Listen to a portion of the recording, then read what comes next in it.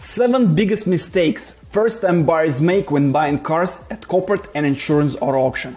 Hi everyone, my name is Andrei Ivanov, and for the last 15 years I've been buying salvage cars at salvage auto auctions. For the last 5 years my company carsfromwest.com purchased over 12,000 cars for my clients. So I know all in and outs of the auctions, and I want to go over the biggest mistakes that I see first-time buyers make. So we're gonna start with the first one. It's called staged car. And you might think, what is a staged car? Instead of just trying to explain you, let me show you one picture. As the saying goes, one picture worth 1,000 words. Do you see 2017 Lexus GX 460? It was for sale at Copart Auto Auction. 92,000 miles, it had partial repair, run and drive, normal wear, nothing is wrong with the car, right? But that's exactly what I call a staged car, because sometime before it was like that.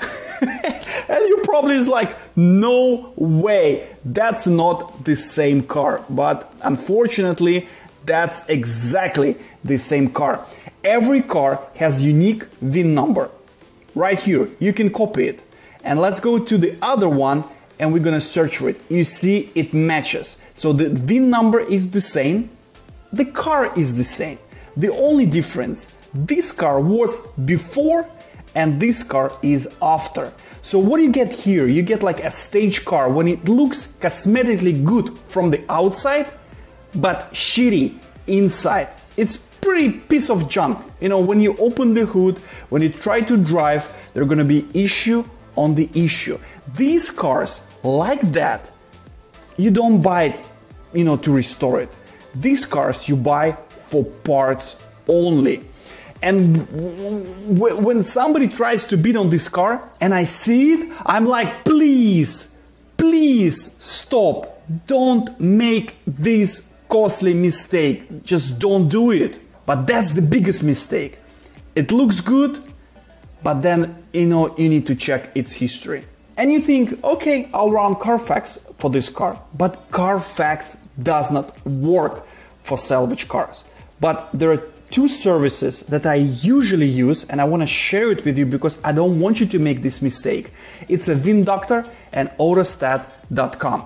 AutoStat.com gathers information from public sources like salvage auto auctions, and you can see the whole history. So originally it was sold on the February 23rd of 2022 for $8,600. That's the condition of the car, okay? And then later they tried to sell it multiple times until they sold it $20,000. So guys, somebody purchased this car for $20,000.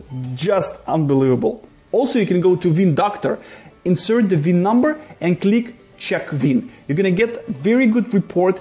The National Motor Vehicle Title Information System, the same information that goes into Carfax, you can get it on VIN Doctor. It will show you all the accidents, it will show you all the photos, it's gonna show you all the problems, you know, how many listings it had, how many owners, how many odometer statements, and so on. It's only $7.99, and that's the best investment you're gonna do if you wanna purchase the car at salvage auto auction. Next, wrong documents. And you're like, oh, what do you mean wrong documents? Every car comes with a title, right? No, it doesn't work the same way at salvage auto auctions. You know, when you go to a used car dealer or you go to a new car dealer or you deal with private party, you assume you're gonna get a title, right? So that's the document for the car. But when you work directly with salvage auto auctions, there are a variety of documents it can come with. It can come with a clean title, salvage title, bill of sale, non-repairables, junk receipts, scrap titles, title of destructions, and many other. There are like hundreds of different titles, and some titles are okay to be registered in the United States, some are okay for export only, and some, you know, like you cannot do anything. That's just like you know, the car is for parts only. Let's take a look at this 2012 Dodge Charger. It's for sale at Copart, right? Looking good, beautiful car. It's an SRT 8, 6.4 liter engine, beautiful, red interior. But it comes with bill of sale right here, parts only, so you won't be able to register this car. Looks beautiful, but check the title. Florida Certificate of Destruction. You won't be able to register it in the United States. But it's not only Copart. Same with insurance auto auction.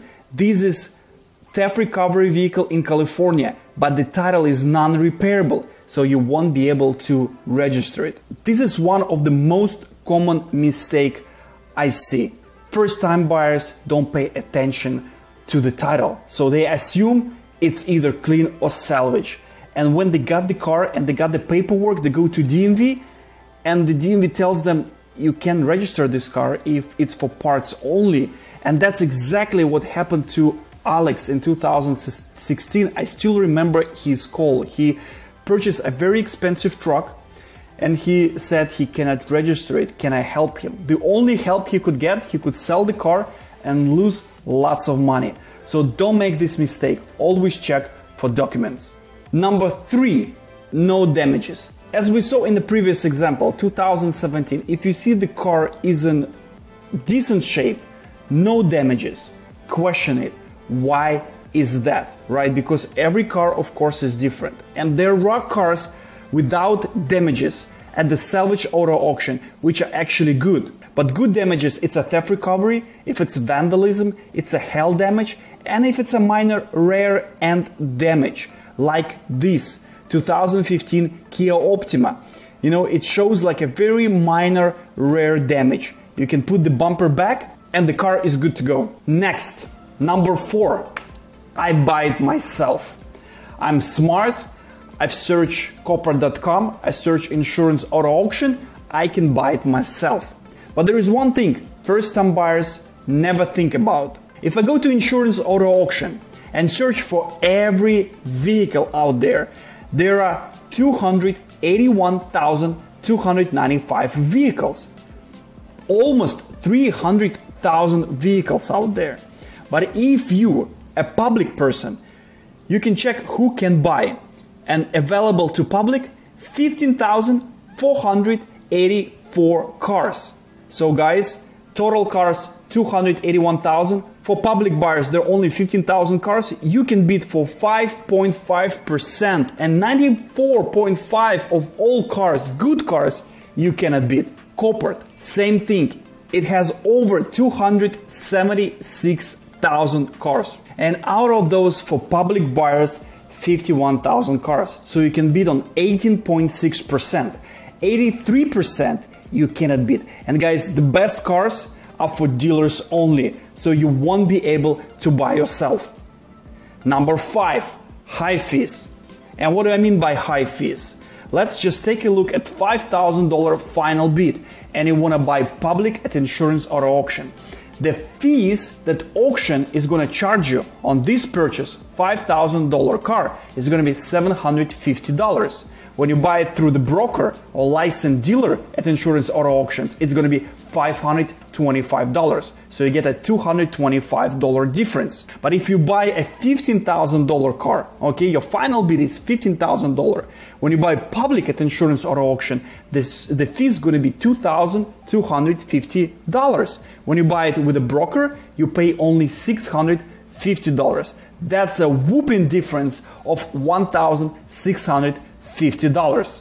You can go to insurance auto auction, you can find the fees for the licensed buyers and for the non-licensed buyers, and check it for yourself. And if you go to insurance auto auction and you scroll all the way down and you click this find a broker, you're gonna find the list of all brokers you can use. And if you scroll a little bit, you'll find Cars West LLC. That's my company. So we're a licensed broker of insurance auto auction, so you can trust us with your purchase. Number 6, logistics. That can be a tricky one.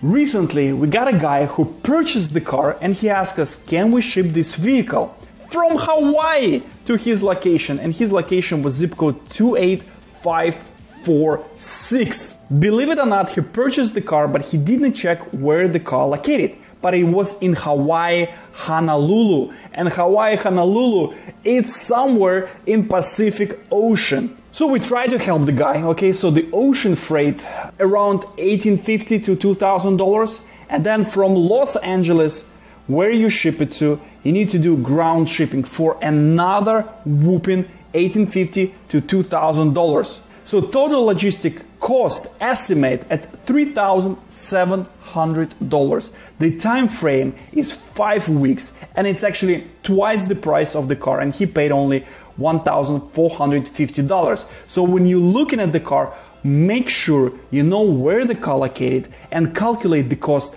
upfront. Finally, number 7, insane bids.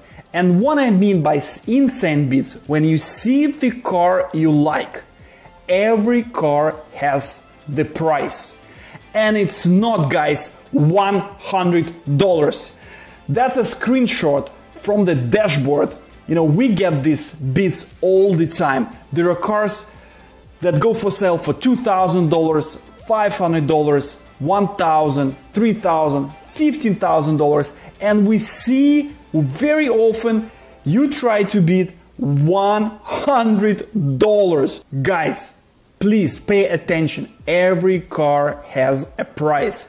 It's based on damage ratio, it's based on title, and it's based on exclusivity. And when you see 2018 Dodge Ram 1500 with no major damage and you try to bid $100, are you insane? This car was sold for $17,100 that's 41% of retail value. But look at Dodge Ram, guys, and look at $100.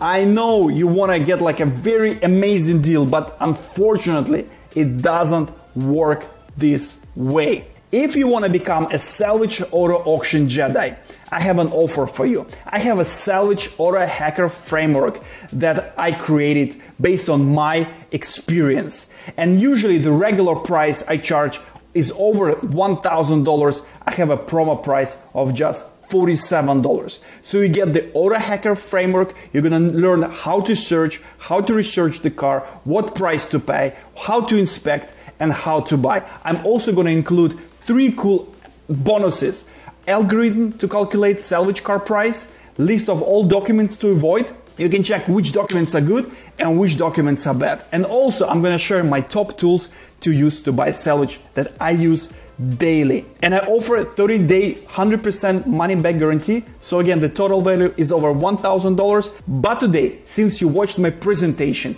I make offer you cannot resist. Only $47. So please click the link below and I'll see you in my course.